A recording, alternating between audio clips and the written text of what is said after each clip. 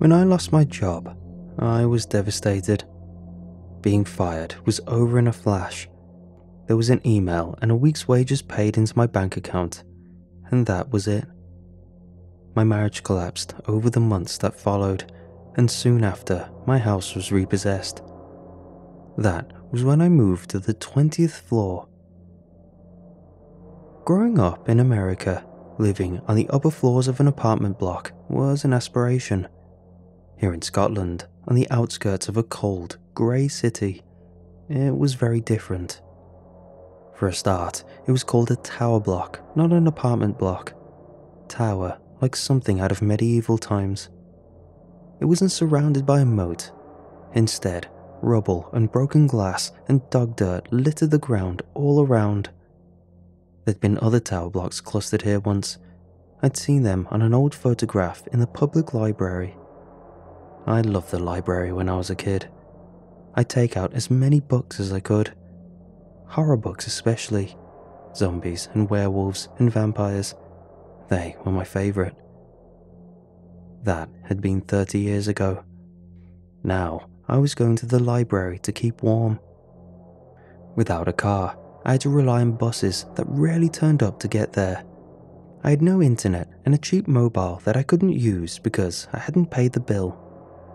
I thought things could not get any worse, but then life dealt me a new card. I received a letter telling me that my claim for unemployment benefits was being suspended. I tore the letter up, then pulled my coat on and trudged 2 miles through the rain to the nearest shops to spend the last of my money on a bottle of whiskey. I was desperate and angry, and I needed to get drunk. And after that, I couldn't think that far ahead. The walk to the shops took me ages, and it was dark by the time I got back.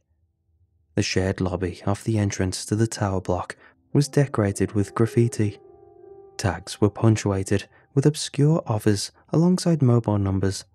Someone had vomited on the floor while I'd been out. I stepped around it and pressed the button for the elevator. The elevator stank and was painfully slow, but it was better than the stairs. After an infuriating wait, the elevator doors opened and I stepped into its urine-soaked embrace. I pressed 20, the doors closed. Then the elevator rattled and began to move. Downwards. Hellfire. It was taking me to the basement. I'd never been to the basement. Why would I? There was nothing down there that I knew of. It was just dead space. My shoulders slumped and I eyed the unopened whiskey bottle in its white plastic bag. I'd spent the walk back from the shops wanting to open it and take a swig, but something had stopped me. A sliver of pride, a sliver of hope maybe. The elevator thudded to a halt. It rattled once more for good measure as the doors opened. Darkness stretched out before me, interrupted only by the white gash of a narrow strip light along the ceiling. There was a large refuse bin, a push bike lying on its side. Remarkably for around here, it still had its wheels. I wondered if it belonged to whoever had pressed the button to call the elevator down here. There was no sign of anyone, and I wasn't going to wait. After all, it was probably teenagers or a junkie. Likely they'd stolen the bike for the trip to their dealers and couldn't wait for the lift to get there. They'd be somewhere in the basement shooting up. 20 was still lit up, but I pressed it again anyway. Good riddance to them. I'll be back in my apartment soon. I double-locked the door and turned the TV on, cranked the volume up as high as I could to try and drown out the neighbours, the pounding music and the screaming that never seemed to end. I was surrounded by noise, but I lived in silence. I could not remember the last time I had spoken, other than the odd mumbled word as I handed over money in the shops or on the bus. The last conversation I had was with my wife, and that had been an argument. If I saw any of the neighbours in the corridor, I'd stare at my feet until they had passed. I don't know anyone's name and did not want to. I reached in the plastic bag and began to unscrew the lid of the whiskey bottle. The elevator shuddered to a halt. I was only up to 2. Damn it. I pressed 20 again and again, slamming my palm against the button. Nothing. It looked like I had no choice. I pressed the door open button and stepped out. The door to my left would take me to the second-floor apartment. On my right, the stairwell waited. I had 18 flights to climb. I leant against the wall, finished unscrewing the lid, and with the bottle still in the plastic bag, lifted it to my lips. The whiskey tasted disgusting, as I knew it would. It was cheap, foul stuff, but it did the trick. I decided a drinking game would help. I would take a slug of whiskey every time I reached a new floor. Yes, that would make it bearable. Smiling for the first time that day, I took another drink, then set off on my ascent. The stairs were narrow and steep. Lights fixed in the ceiling buzzed and flickered. I felt a headache start behind my eyes and paused halfway in between floors to have a drink. I was putting the lid back on the bottle when I heard a noise below me, something lower down the stairwell. I remembered the junkie. Had they given up on the elevator as well and were heading up the stairs now that they'd had their fix? Or was it teenagers after all? Gang members? They all carried knives. I'd seen a program about that on TV. Either way, I did not want them catching up with me, and the noise was getting louder. I swore to myself and hurried up the rest of the stairs to the next floor. I tried not to make any sound, but I could not stop myself gasping because of the exertion as I barged through the door which led onto the third-floor corridor. I'd never seen any police at the block, and had wondered in the past if it was one of the no-go zones I'd read about in the free newspaper that I sometimes found on the bus. If it was a no-go zone for the police, it probably was for the paramedics as well. I stood in the corridor, trying not to think about getting stabbed with a knife or jagged with a needle. If I was, no one would come and help me. The whiskey I'd drunk was burning painfully in my stomach, but I took another gulp anyway.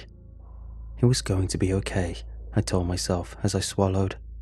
Whoever it was would be gone soon, back in their own squalid apartment, chasing the dragon or playing shoot-'em-up games or whatever it was people like that did. The buzz of the whiskey was flooding my body, and I kept drinking, stopping to gulp and breathe and then lift the bottle once more to my lips.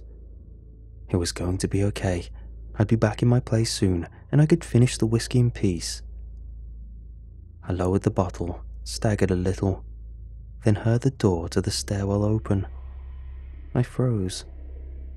There was someone behind me, moving towards me. Only it wasn't footsteps I could hear. It was a scraping, scratching sound, like something sharp was being dragged along the ground. I turned, slowly, reluctantly, and saw a nightmare. A creature conjoined from the darkness. It was tall and slender. Its skin was taut and pale. It had the beginnings of hands and feet, but these tapered out into jagged edges that looked sharp. Its eyes were red, vivid and penetrating as they fixed me in their gaze. Its nose was flattened, bat-like against its face. As I stood, staring, this monstrous apparition shuffled forwards, and I realized the scraping was the sound of its claws catching the floor beneath it. Sweat ran from my face. All the strength had drained from my limbs, but I knew I had to run. The creature was seconds away from me, and I could see trails of spittle glistening between long, twisted fangs. I stumbled backwards, away, and then I ran.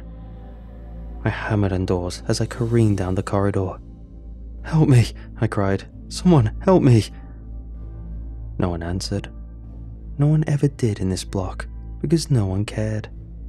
And I had reached the end of the corridor. There was nowhere else to go. There was just the final door.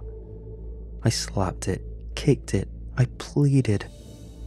The creature was close enough to touch. His breath was hot against my skin and fetid. It stank of decay, of death. The door clicked and opened. A crack of light appeared, and the line of a door chain draped in peace.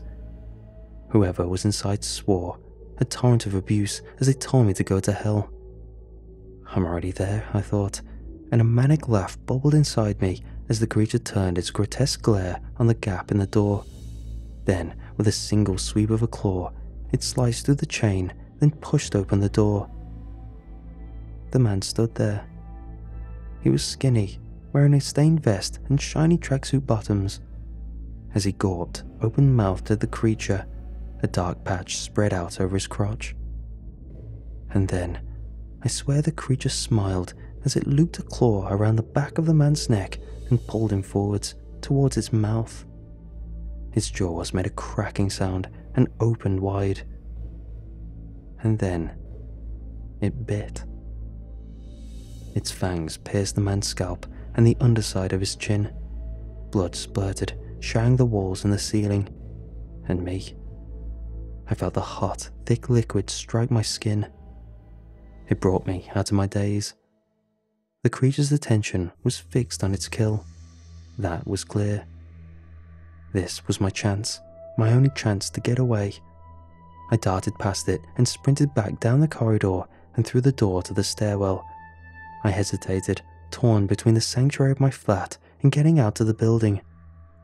Out, I decided. 3 flights versus 17. I raced down the stairs, almost falling, but made it and exploded out into the lobby, where another creature waited. Its appearance was the same as the thing I'd just encountered, but I could see that it had long flaps of skin folded over on its back. It was hunched over a body, a woman. Her arms and legs were twitching as the pool of blood around her grew. The creature's mouth was over her throat, and it was oblivious to me.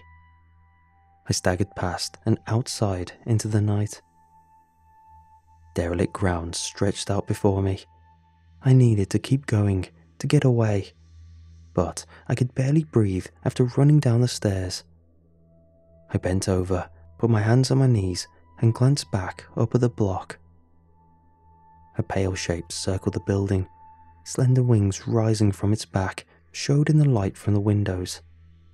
It was looking for a way in, I knew. A new victim. All it had to do was look down though, and it would see me. There was no way I could make it across the open ground before this happened. I moved back towards the block, pressed my back against the wall, and tried to make myself as small as possible. I stood there, shivering, waiting to be discovered. Time felt as if it had stopped, and I thought that the night would never end. But when light finally began to creep into the sky, I knew I was safe, for a few hours at least, because I believed I understood now what they were. The creatures. They were vampires, but not the blood-drinking, brooding immortals of literature that I'd once loved. They were vicious, unthinking monsters driven to slaughter by their hunger, and the tower block was their hunting ground. The people who lived in the block, their prey. I decided there and then that was not going to be my fate. Darkness was the vampires' time. They would be hiding from the light now. I would take this opportunity to escape. I started walking. I had nowhere to go, apart from away. I had no money, no friends, no family. There were soup kitchens in the city centre, shop doorways to sleep in, ways to score drugs to get me through the night if I couldn't find booze. I hesitated. All I had done for a long time was spiral. I'd given up, and then given up some more, and it was never going to end. Unless... I turned around and headed back to the block. A dark smear stained the floor of the lobby. It could have been anything if you did not know it was blood. The woman's body was gone, likely taken to the creature's lair. I made my way up the stairs and along the third-floor corridor. At the far end, another stain lay across the floor. The door was closed. There was nothing else, no sign. But I knew. I returned to the stairs, walked up to the 20th floor, and let myself into my apartment. I still had my bottle of whiskey in its plastic bag. I went to the kitchen, poured a measure of whiskey into the nearest thing I had to a clean glass, then broke a chair against the wall. I took the pieces into the front room along with the whiskey and a kitchen knife, and I began to carve. I could keep running. I could spend the rest of my life running. Or I could stay and fight. I held up the wooden stake I'd carved from the broken leg of the chair and smiled.